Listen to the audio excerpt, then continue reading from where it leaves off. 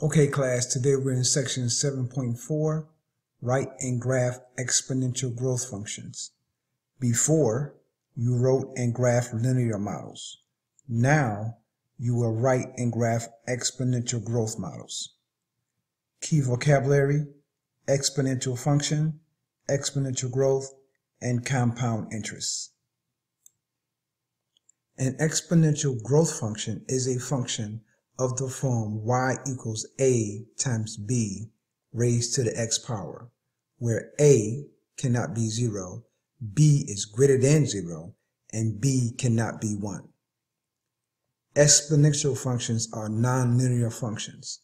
Observe how an exponential function compares with a linear function. Linear function, y is equal to 3x plus 2. This is of the form y is equal to mx plus b. Exponential function, y is equal to 2 times 3 raised to the x. Here, 2 is the a value, 3 is the b value, and of course x is x. The main thing you're supposed to notice here is that the x values are the same in both functions, but you're coming out with different y values. And in particular, here, the change is a positive 3. Here, the change is also a positive 3, but it's through multiplication. Here, the change is through addition. So once again, for a linear function, the change is through addition. For exponential function, the change is through multiplication. All right, let's take a look at example 1. Write a function rule. Write a rule for the function, and then they give us the x values and they give us the y values in this table. We have to figure out what the rule is going to be or what the equation is going to be. Solution. Step 1. Tell whether the function is exponential. Okay, we do that by looking at our x values. We say they differ by a positive 1. We look at our y values and we see they differ by multiplying each of the preceding values by 2. Notice that here the y values are multiplied by 2 for each increase of 1 in x. So the table represents an exponential function of the form y equals a times b to the x, where b is 2. Notice that's 2, and that is the value of b. Step 2, find the value of a by finding the value of y when x is equal to 0. When x is equal to 0, y is equal to a times b to the 0. And we already know that anything to the 0 power is 1. So y is equal to a times 1. What is a times 1? A. The value of y when x is 0 is 8. So a is equal to 8. If you look up in the table, when x is 0, the value of y is 8. Step 3, write the function rule. A rule for the function is y is equal to 8 times 2 to the x. Once again, the 2, that was a common difference. And the 8 occurs when x is equal to 0. All right, now let's get guided practice. For example 1, let's get that in our notes. Everyone complete guided practice number 1. Example 2, graph an exponential function. Graph the function y is equal to 2 raised to the x power. Identify its domain and its range. Solution. Step 1. Make a table by choosing a few values for x and finding the values of y.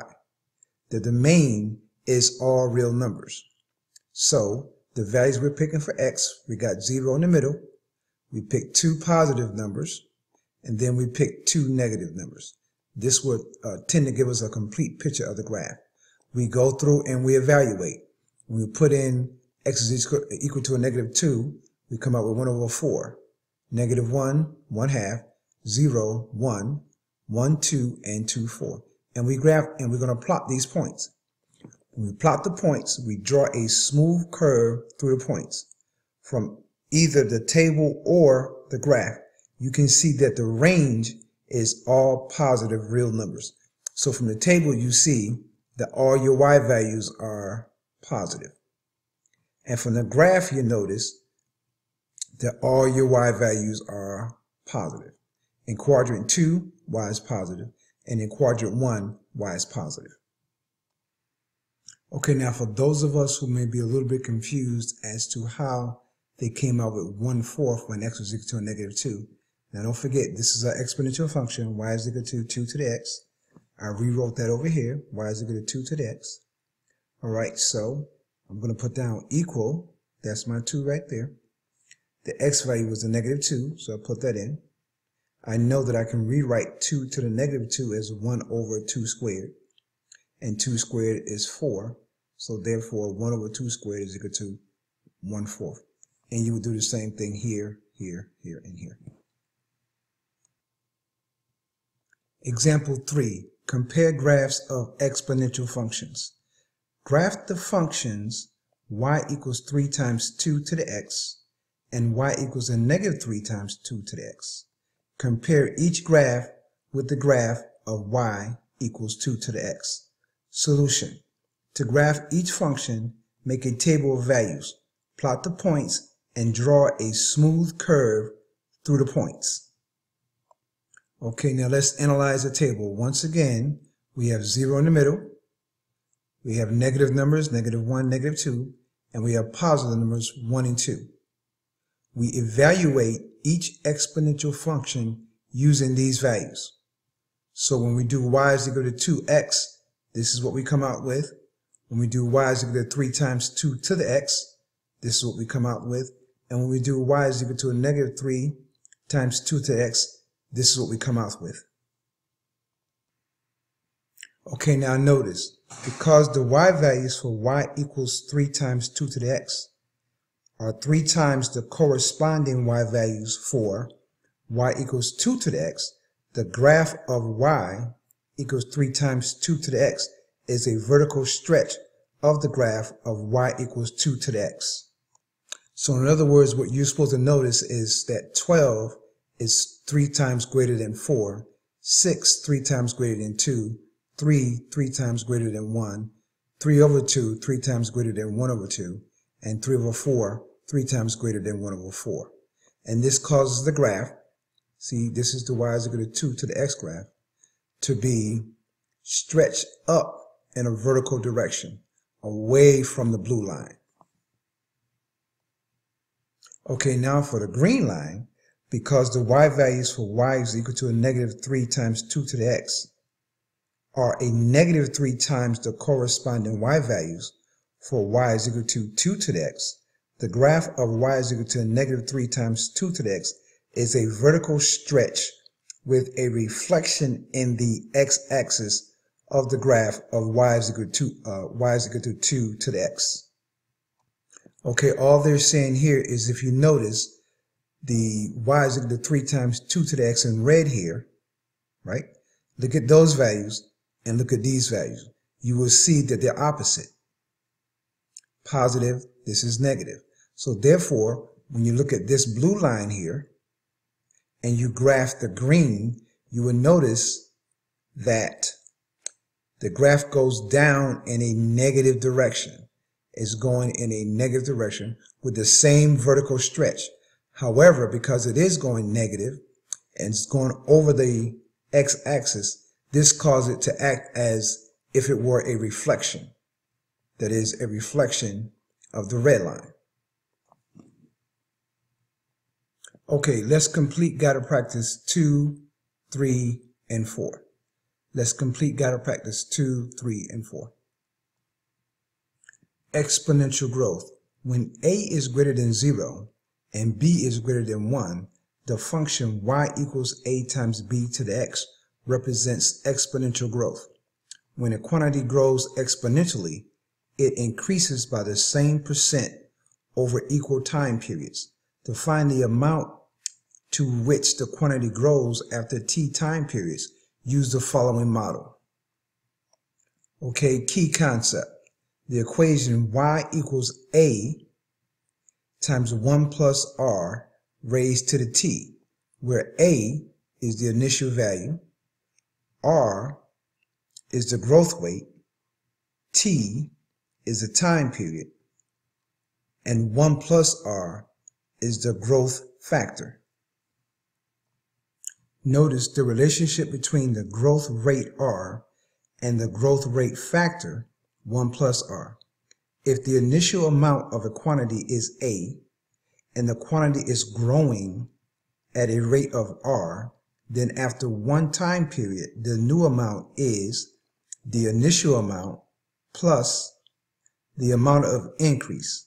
Now that's equal to a plus r times a, and then that's equal to a times 1 plus r. All they did there was to factor out the a. What do they have in common? So you got a plus r times a. What do they have in common? An a. So if you take the a out, a goes into a once. And when you divide here by a, the a's will cancel out and you're left with just r. All right, now once again, for those who need to see it, what do these two terms have in common? A. So I'm going to factor an a out by dividing both parts by a. A goes into a once. That's that. R times a divided by a. Once again, a goes into a once. So I'm left with r. And since I factored out an a, the a is on the outside. Now notice if I multiply it, I get the same thing back. What's a times 1? A.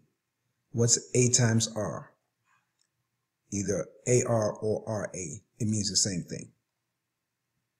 Example 4. Solve a multi-step problem. Collect a car. The owner of a 1953 Hudson Hornet convertible sold the car at auction. The owner bought it in 1984 when its value was $11,000. The value of the car increased at a rate of 6.9% per year. A. Write a function that models the value of the car over time. B. The auction took place in 2004. What was the approximate value of the car at the time of the auction? Round your answer to the nearest dollar. Solution. A. Let C be the value of the car in dollars, and let T be the time in years. Since 1984, the initial value, A, is 11,000, and the growth rate, R, is 0.069. That's where we converted the percent to a decimal. So we get C is equal to A times 1 plus R raised to the T. A is 11,000, the 1 we bring down. The rate is 0.069%, and that's raised to the T. So now we're going to simplify. So we end up with 11,000 times 1.069. That's 1 plus 0.069. Now, that gives us our equation or our rule. B, to find the value of the car in 2004, 20 years after 1984, substitute 20 for T. So now we have C is equal to 11,000 times 1.069 raised to the 20th power. Using a calculator, we end up with 41,778. In 2004, the value of the car was about $41,778. Okay, due to time constraints, read this on your own and read example 5 on your own. Okay, in this equation, A, 250 is the initial value, 0.04 is the growth rate, and 5 is the amount of time in years. Okay, let's complete guided practice 5 and 6. 5 and 6.